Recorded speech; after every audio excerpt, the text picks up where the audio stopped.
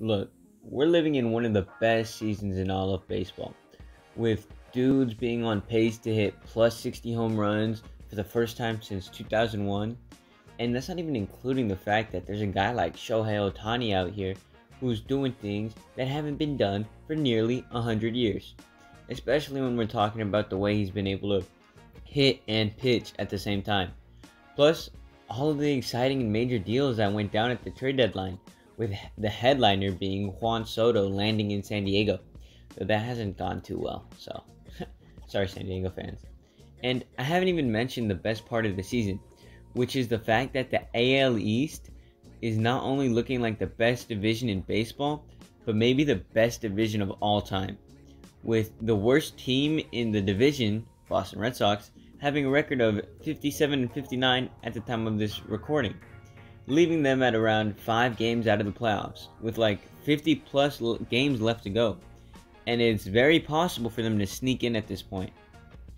I'm also going to cover how every team in this division has performed so far, and just stay tuned till the end of the video where I talk each team's chances at reaching the World Series.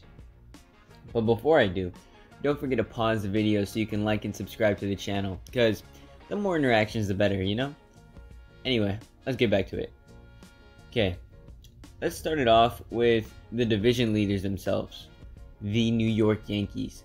Talk about a team who had a phenomenal, possibly record-breaking season by the end of it.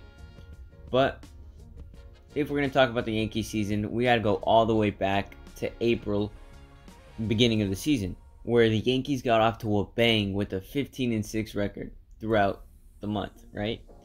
And proof that this division is so strong is due to the fact that 5 of the 6 losses that they got came to the hands of their division rivals.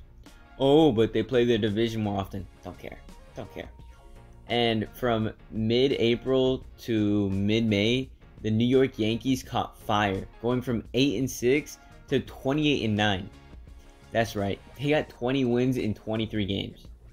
But if you thought the Yankees were great then, ooh, you are so mistaken, because June was their month, in the sense that not only did they have a 9-game winning streak during that month, but they also had one of, if not the best record in baseball that month, going 22-6. And that's thanks a lot in part to the pitching staff, who only allowed more than 5 runs in 3 games that month, with pitchers like Jameson Taillon and Michael King doubling their win totals. And that's not even mentioning how important of a factor Clayton Holmes was, considering the fact that Holmes was able to earn 8 saves in June alone. But then came what could be considered by many as the Yankees' decline for the 2022 season, as in the months of July and August, they've totaled about a record of 16 wins and 22 losses. As of the recording, it's going to change because like the video takes a little minute to make. But anyway, this would bring us to present day, or at least almost present day, where the Yankees are now have a record of 72-43, which is like top 5 in the league. It's pretty good. Oh, did you think I was going to end the entire Yankees section without talking about the type of year Aaron Judge is having? Dude is having an MVP-esque year, because not only is he a stud on the defensive end of the field, but he's leading the league in home runs at 46, with second place having around like 12 less than that. And that ain't even the only stat he's leading in, because Judge is also like first place in RBIs this season and was the first player to reach 100 ribbies. Oh yeah, and he's also got the most hits on the team, so kinda carrying.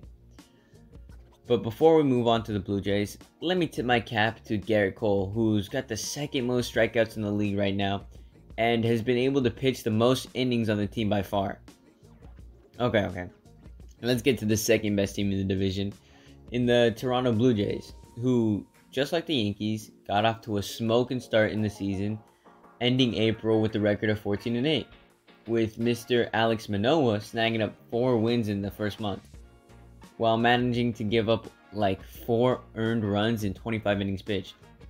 But the next 3 months wouldn't be as kind to the squad, as most of the months ended with a record of either 15-13 or 14-12, which isn't bad at all, but compared to that first month, it's definitely a downgrade. Anyway, after 2 weeks into August, they're having a very average-esque month, but have still managed to gather a record of 60 plus wins in like 110 game span. And that's in thanks to team leader in RBIs and hits and 2022 All-Star Vladimir Guerrero Jr. And I just want to mention the massive improvement this guy in his third year has taken. In first-time All-Star Alejandro Kirk. Dude's got a plus 300 batting average. I mean, dude, catcher's kind of goated. Like, he's pretty cool. And it's also time to talk about the most southest team in the division. Is that a word? Who cares? The Tampa Bay Rays. This is a team of dogs. Love these guys. Unlike the first two teams, these guys never really had one of those crazy good months. In fact, every month it was like the team had ended with 1 or 2 more wins than they had losses. But after a 4-month period, that starts to add up. And by the time they reached August, they had a record of 54-48. And while in August, they've maintained a solid record where like the wins and losses are about the same. Mainly due to the fact that they haven't been shut out this month. At least, not yet.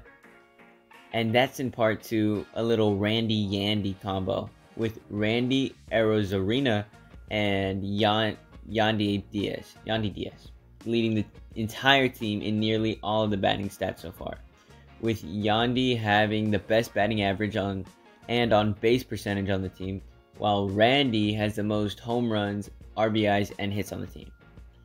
And while the offense is carried by 2 separate people, the same can't be said for the pitching side of things, where it's pretty evident as to who the guy is on that team. And if you don't know who I'm talking about, let me introduce you to Shane McClanahan, the guy with the 5th best ERA in the league. In his 2nd season. Oh, and I haven't given him all his flowers yet. The dude has the best whip in the league at 0.87 while leading his team in wins, ERA, and strikeouts. The Orioles. You know what? If you're going to trade a fan favorite away like Trey Mancini for almost nothing, then you don't deserve to be talked about. In fact, screw the Orioles and their 10 fans or whatever. For the sake of audience retention, we'll just skip over it. You're welcome. Well, actually, as a first-time viewer, it puts a bad taste in my mouth with the fact that you just skipped over a team. Bitch, I don't care. Screw the Orioles. They don't deserve to be talked about. Anyway, time for the Red Sox. This team, last place in the division, in the so-called best division by me, they're probably the best last place team out there. As I mentioned earlier, they're less than 5 games out of a playoff spot, in large part due to how they played in June, where they managed to lose only 6 games throughout the entire 30 days. And they were also able to do so because of how the pitching staff performed for the Sox, with starting pitchers like Nick Pivetta leading the way for his club, as he was able to rack up 4 wins in that span. And not only that, but Pivetta has been Boston's ace like the entire season, as he leads his squad in dubs, ERAs, and strikeouts. But he wasn't the only guy on the mound to put in work during that red-hot stretch in June, as reliever Tanner Hook would get his first 6 saves during June, while making a name for himself. But there are 2 sides to baseball. And when it comes to the offensive side of baseball, the Boston Red Sox need only 2 men. One being Iron Man Xander Bogaerts, who's played in the most games this season when wearing a Red Sox uni, and he leads the team in hits. But more impressively, on-base percentage. Dude's played the most amount of games, and he has the best on-base percentage. Mind blown. And next is the guy who I'm pretty sure you saw on the cover. That's right, Rafael Devers. Dude's been a beast this season, earning an all-star nod alongside fellow teammates JD Martinez and Xander. as Devers has provided the most for the club offensively, as he leads the team in not only batting average but also home runs and RBIs, making it pretty clear as to why he has the best WAR on the team. Now, let's get to what you've all been waiting for, if you've lasted this long in the video, and that is each team's odds at reaching the World Series. Let's start with the worst odds, and I think it's pretty obvious where I'm going here. That's right, I have the Baltimore Orioles coming in last place with a ranking of 0% odds. You should have kept Trey Mancini. Screw you guys. Following suit, I have what many could consider being a controversial decision. I have the Tampa Bay Rays coming in at 4th place in the rankings with 10% odds, just because offensively they're pretty weak, with not a single batter coming in at a higher WAR than 2.5. And besides Yandy and Randy, there haven't been too much hitting of baseballs going on over there. Okay, let's get to the team with the 3rd best odds of reaching the World Series in the division, in my eyes, that being the Red Sox. And as much as I praise them for having that streak in the month of June, that seems to be their downfall, as the team has appeared to be very streaky throughout the season. Plus, pitching-wise, the staff isn't all too deep, with the majority of starting pitchers having a pretty high ERA. So I'm giving them a solid 15% chance of reaching the World Series. Still kind of high. And if you haven't guessed what's coming next by now, then you must not be paying attention, because the order of 1st and 2nd are pretty obvious here. But I'll tell you anyway. In 2nd place, I have the Toronto Blue Jays with the 2nd best odds of reaching the World Series, in the division of course. Those odds being 40%. And yeah, I know that's a massive increase from the previous 2 teams and the Orioles, but that's mainly due to the fact that this team has shown to be pretty strong on both sides of the field. And this leaves us with one team.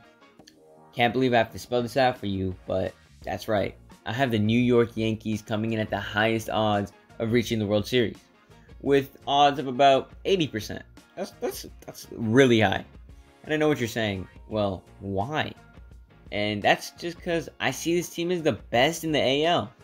There's nothing more to it. Okay, now that was a long one. But I like how the video came out overall. I had fun time making it. I might make the same thing with like football-esque. And so, anyway, catch y'all later. Bye-bye.